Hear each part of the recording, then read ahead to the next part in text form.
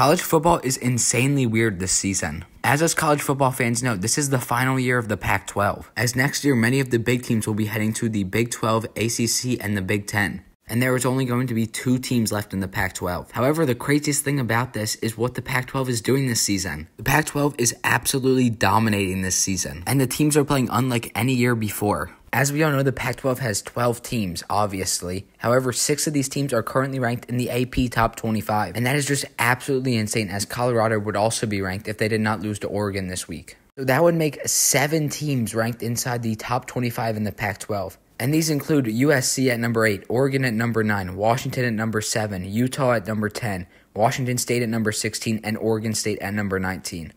And honestly, Washington State still could be the best team in this conference, as they have the best quarterback in Cameron Ward. Or it could be USC with an amazing quarterback in Caleb Williams. I honestly don't even know. This Pac-12 is honestly loaded with talent, and